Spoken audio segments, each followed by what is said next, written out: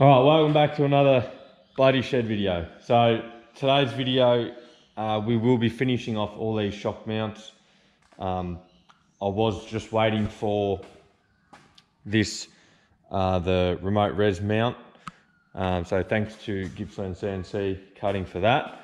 But I've got to drill and tap some holes, if you can see, in this top plate. So I couldn't weld any of that on the car yet, because I have to pull it off and drill and tap the holes in it.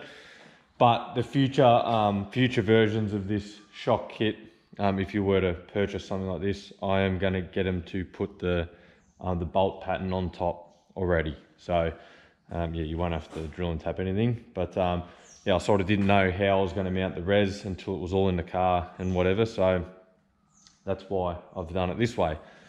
But the first thing I want to do is I'm going to actually put the springs back in it and get it rolling and roll it out of the shed.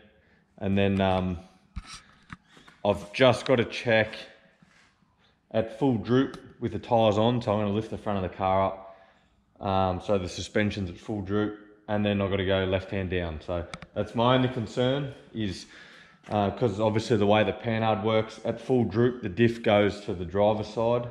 The way the arc works of the panhard. So at full droop, it obviously pulls this left-hand wheel closer to the chassis, which is also closer to the shock. So that's something I can't check in the shed because I need the tyre on it. I've done a bit of measuring in that, and it seems like, yeah, it should clear. Probably be pretty tight, but it should clear. But yeah, I don't want to just go off the measurements. I'd rather just put the wheel on there and turn it and just make sure. So we'll do that first, and then yeah, I've got to cut the top mounts back off, all the tacks, and then weld it all out, weld the res mounts together, and yeah, then it's right to go back on the car. I've got to clean it all up, ready to weld on the car. I've sort of only got about 4 or 5 hours in the shed this morning because we've got somewhere to go this arvo. So I'll be prepping it all, hopefully get it back in the car, so then tomorrow I can just weld it all out and then hopefully finish the job. All right, well, I've just tacked these res mounts together, just so you know what they look like. I'll show you, obviously, when I cut the top plate off to weld it on the bench. Obviously, yeah, I'll drill and tap some holes and I'll show you how they go on. It's definitely an overkill just to mount a res, but at least it looks good, and yeah, the whole kit when it comes together actually looks like really nice, and it's a quality kit. So this is what I gave him, which is pretty funny. So, and that's what it turned into. Yeah, I just said, oh, whatever for the top. So they designed this little top piece, folded up to mount the res, and because the Pro Fender res is a 3-inch, it's a pretty big seat for it. I might put a little bit of rubber in there so it's not steel on steel, but anyway, it's fine. It fits pretty snug, and yeah, there's the two little, if you can see that, the notches, and yeah, hose clamp just goes around the whole lot. So yeah, pretty awesome. Yeah, like I said, I'll show you when I cut the top mount off, which I'm about to do now because I need to weld all that out. But yeah, they come up good. It's finally sitting back under its own steam. Obviously 35 on the other side, but 37 on this side. This is the side I want to check. It actually looks, yeah, it looks nice with the 37s on it. I did check the shaft exposed on the shock, and it's about 5 3/4 inches. So that is like perfect. That's exactly where I wanted it, because yeah, I always leave, like I was saying in the other video, I always leave a little bit of shaft exposed when it's at full bump, just in case, for like a hard hit. So 3/4 of an inch is like 19, I think, or 20 odd mil. And when it's on the full bump with the car jacked up, there's about 18 mil of shaft exposed. So what that's saying is I've got 5 inches of up travel on the dot pretty much. And then yeah, having that 18 mil of shaft exposed is to allow for like a super hard hit if it was to ever happen, so you don't bottom the shock out. But yeah, The shock does have a little rubber bit on the bottom just in case, but that's not to be used because if you case out the shock, that's drama. So what I'm gonna do is just back this out of the shed. I don't have a shock on the other side. I've just got a motorbike tie down there, and I've just limited it to where full droop would be. 30 inches eye to eye is fully open. So I just had it down and measured it up and tied the motorbike tie down up. So yeah, I'll back it out, I'll lift it up with the forklift. Pretty much, I just gotta lift it up, go left hand down, check for clearance, and yeah, we're pretty much sweet.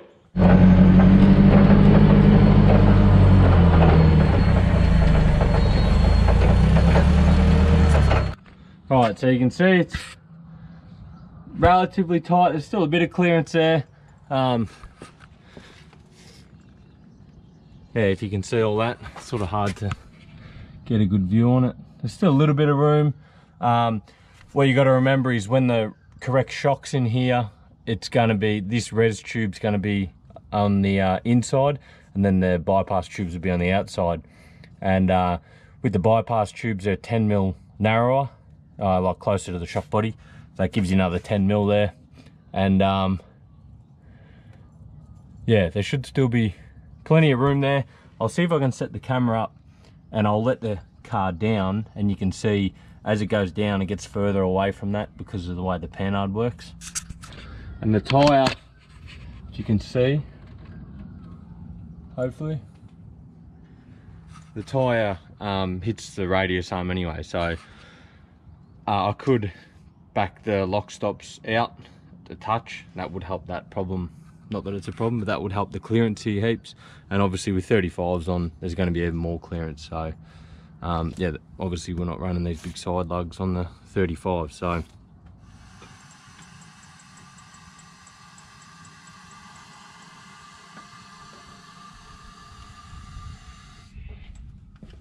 you can see quite clearly in that video that, yeah, as the suspension goes up, the diff moves across this way, gives you more clearance, because you can see there's still plenty of room. And like I said, yeah, with the bypass tubes on the outside, there's an extra 10 mil there. But yeah, what you got to remember is, how often are you at full droop and full lock? Not very often. Maybe if you're stuck on a log or something like that, or yeah, there's not really a time that I can think of where that would be an issue. Obviously at full droop, if you flex up that side, the wheel will peel out, but if you flex up this side, the wheel will sort of peel in, but that'll be up, and the panhard as it goes up will shift the diff across anyway. So you've got plenty of clearance there. That's all right to weld up, so I'll get into that. All right, so I have flexed it out because I couldn't help myself, and it gets close, but like I said, you get an extra 10 mil there, so there's probably 10 mil there plus 10 mil, so there's still 20 mil there.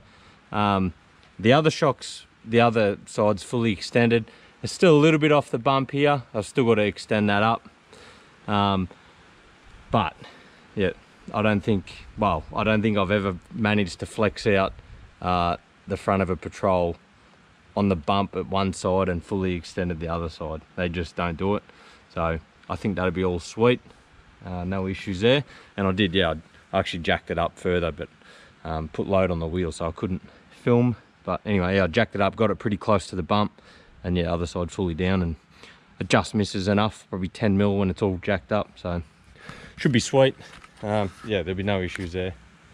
But yeah, anyway, put it back together, get it back in the shed, and start welding up. Look at this bloody pristine weather. Oh, if only we're out driving. Oh well. Right, so I've got one side welded out. It's all, yeah, pretty much ready to go on the car. I've just got to do the right hand side, but yeah, we'll get to that. And I did weld up these res mounts, so they actually come up really good. They look really nice. I just got to drill and tap, as I was saying earlier, 2 bolts there, 2 bolts there, but on if I get any more of these cut out, that bolt pattern will be in the top plate here, so you won't have to worry about drilling and tapping. And what that also does is yeah, if you bolt this down, that gives you a pretty good indication of where this shock tower is supposed to be, or you know, it is on my car. So yeah, that's really good. I'm looking forward to getting all this in the car, but I've got a bit of 3-inch steel there, which is the same size as the reservoir. The Pro Fender ones have a 3-inch res, so that sits in there nice. Yeah, shouldn't cause any rubbing issues, but like I said earlier, I might just put a bit of rubber in there, just a little strip, which should sort it out. And then yeah, hose clamps around. You can see the little notch out here, so 2 hose clamps around there and holds it all in. Well, I've got to head off. I've got somewhere to be this arvo, so that'll do for the work today. But stick around and I'll see you tomorrow. Well, I managed to make it back in the shed this morning pretty bloody early. Yeah, a bit under the weather, but that's fine. I'll have to get this done. This is the last day I've got, last full day before we leave in like 3 days. So all this has to be done today, otherwise I'm not going, which is not going to happen. So yeah, I finished off doing all that, drilled and tapped some holes this morning, so that bolt's down there. And yeah, I've just welded that out. So I'll just clean that up and then yeah, drill and tap some holes in that. And then pretty much it's just, yeah, clean up the chassis to make sure everything's nice, ready to weld to. And the parts that I oxied off, like the original shock mounts and that, I just got to make sure that's all nice and clean, because obviously once that's welded in, some of the spots you cannot get to. So that's what's going on this morning. Yeah, I'll probably check back in when I'm welding these things onto the car. Well, I've been getting very carried away, mainly because of time. I really just didn't have time to film anything. So yeah, it's all pretty much done. So this is a little limit strap bracket that I put in. If you can see, it's got a hole in it and braced on the front there. So a clevis will bolt into that with the limit strap, and then the other end of the limit strap will be on the radius arm there. But I'm not sure when they're coming, hopefully tomorrow, so I can do that before we go away. And I just dodgy spaced my bump stop with a bit of Teflon added to the body block. So yeah, it's an extra 15 mil. I could go 10, it didn't really need to be 15, but that's all we had. So that's going to do for the trip. I'll get some proper ones made up and bolted on so they look a bit nicer, because that's a bit dodgy. But yeah, it's all painted up. I've only got to do the limit strap bracket on the other side, which I've already cut out, and that will probably wrap the day up. But yeah, I'm extremely happy with how it looks. Looks good with the shock all bolted in and painted up, so very happy. And yeah, this is what the coilover looks like in there. So it still fits all right. The fitting is not ideal, and the res hose and that's not really ideal, but it's still plenty of movement. So hopefully that lasts. Yeah, like it's only for this trip, and hopefully the bypass, this left-hand bypass shock will be here around mid to late April. So yeah, that should work out good, because I should have the rest of the stuff done and panel beaters and that. So the car should be, yeah, on the home stretch by then. So I'll yeah, mount this last little bit of plate for the limit strap, and then see what else I can get up to before I run out of time. Also, probably something I didn't mention in the last video, if you actually want to measure up shock lengths, what you could do, what you could do is put your car on the bump stops. So say if you wanted to run 37s and space it to suit, so what you do is jack your diff up, cut your guards to suit, usually just the back here and a little bit at the front, that's enough. Space your bump stop to suit the tyre. And then once you've sorted that out, once you know, yep, plenty of clearance with the tyre, then all you have to do is measure the eye to eye, or pin to pin on the factory mounts, pin to pin length closed. So that'll give you, a closed length at bump stop. And then, you just got to work out what shock works best with that, with your bump stop spacing for your wheels. And then, it's as simple as that. You can buy the shock that's suited to your bump stop spacings. And also, if you already have springs, you can measure, your pin to pin at ride height, and then do the same at bump. And then you can work out also what shock length works. You might have to space the bump a little bit more to get like the right length shock to fit in there, because obviously at ride height you don't want not enough down travel, so you might have too short of a shock at ride height and you won't get any down travel. But yeah, that's another little thing that you can do if you're measuring up for shocks. There's a few different ways you can do it, and I didn't mention that in the other video. So well, I've bloody had enough. I've been in here for like 13, 14 hours working pretty hard. So, and I wasn't feeling that good this morning, and it definitely hasn't gone away. So I've had enough. There's nothing really left to do major. The bolts I got were just a little bit too short, so I'll get some longer bolts. Bleed the brakes. A couple small things, nothing like that. But tomorrow after work, I'll show you how I mentioned what happens to the rear sway bar. I'll fix that tomorrow after work, and I'll show you that. So stay tuned for that.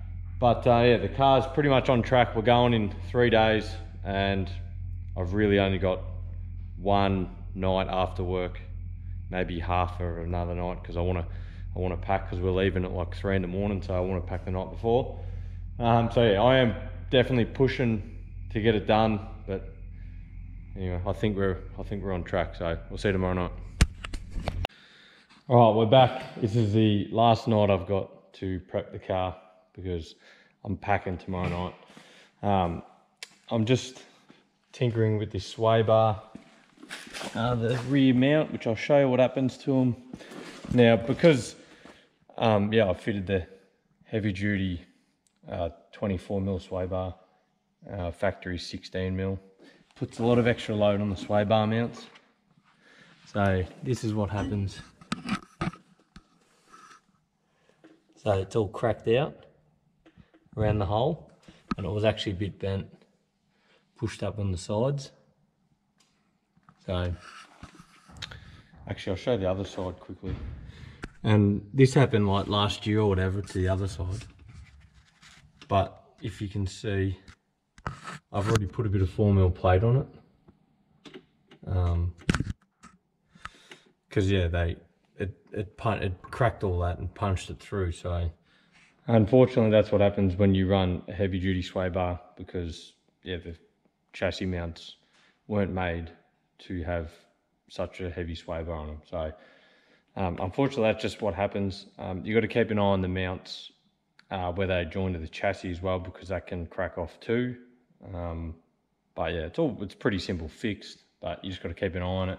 Probably preventative would have been the thing to do, but anyway, that's what I'm here for. So I've just cut up these 3 bits of plate. One for underneath, and then one either side, which will go something like this. If you can see that, it'll just run along the underneath of the chassis there. Bit more strength, and stop this happening again. And that's job done. So it's all in, job done. That won't break off anytime soon. I was planning on putting the limit straps in the front. I was pushing pretty hard to get them before Easter, and they came today, so I was pumped. I was going to come home and put them in, but unfortunately they've sent me the wrong stuff. 2 different length straps, and there's no clevises and things like that in there, so a bit of a bummer. But it looks like Easter we're running with no limit straps, but I'm sure you'll see me put them in the future. All right, well that's it. Shocks are in, everything's pretty much done. I've just got to put it on the hoist and do a quick bolt check, and then oil and water, check that sort of stuff. And we're right to go. So I did sort of press on the car, and it feels like way better. But obviously I'm going to have to tune it, and I'm not going to do any sort of tuning with the coil over in the other side. I've got to wait for the other shock, and even the rear shocks, I'll wait for them before I start touching everything. So at the moment, it's sort of just a bit of a band-aid fix at the moment, slap together job so I can go to Easter. But it is what it is. That's just how it's going to roll for now. Hopefully, yeah, the rear shocks will be in after Easter, and the other one as well. So I'll be putting that up when I get them. And then after that's all installed and I do a bit of tuning, then I can give you a bit of a review and see what I reckon about them. And yeah, if you're chasing some of these bypass mounts, hit me up on Instagram or whatever. There's been a few people interested in it. So it's obviously no chopping of the inner guard and fits a 10-inch coil over 4-inch coil. You could go to a 3-inch if you don't mind having about 4.5-inch up travel, but yeah, 4-inch spring is what I've made it for. So hit me up if you want a mount or anything like that, and I'll sort yours out. But that wraps up this video. Like I said, everything's done. So do all the normal YouTube stuff that I always bang on about, and don't forget to subscribe if you're a new viewer, and hopefully see you in the next video, which will be the Easter trip.